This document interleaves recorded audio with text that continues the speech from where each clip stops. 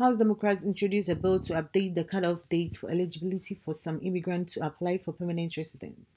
This is not the first time that changes have been made to the Green Card Registry, and the current cutoff date is 1972. Visit us at Swat&Vee channel with your questions to see how best we can help you out with your process.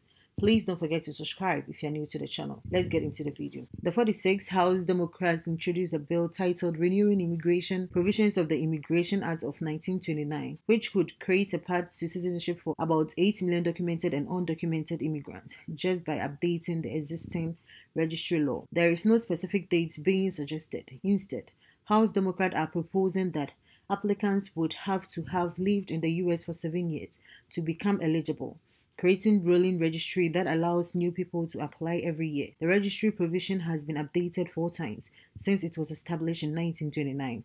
The most recent update came in 1986 during the Reagan administration. Immigrant advocates said the cutoff date for eligibility is too far in the past, and the number of eligible applicants has severely dwindled. Between 2015 and 2018, only 305 people applied for permanent residence through the registry. VOA requested U.S. Citizenship and Immigration Services latest data on green card application through registry, and a spokesperson said the information was not readily available. Democrat Representative Zori Lofgren, the author of the bill, said the registry has been part of the immigration law for almost 100 years.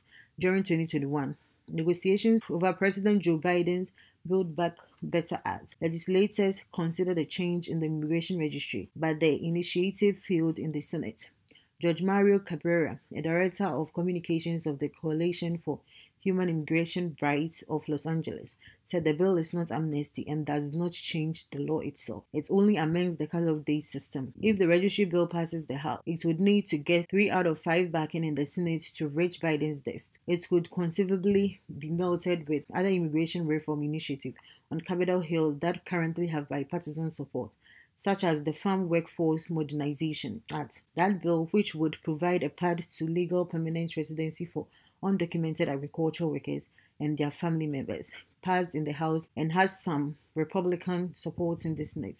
On Wednesday, Vanessa, now 20, urged legislatures to think differently about immigration, not only as a continual crisis, but as a normal, orderly civil process. Updating this registry begins to do that by letting people like me who have lived in and contributed to this country for many years get a green card. It is possible if you can get enough people behind this bill. We must join to be able to win once and for all. I hope you guys found this video extremely helpful. If you know anybody that could benefit from this information, definitely make sure to share this video with them.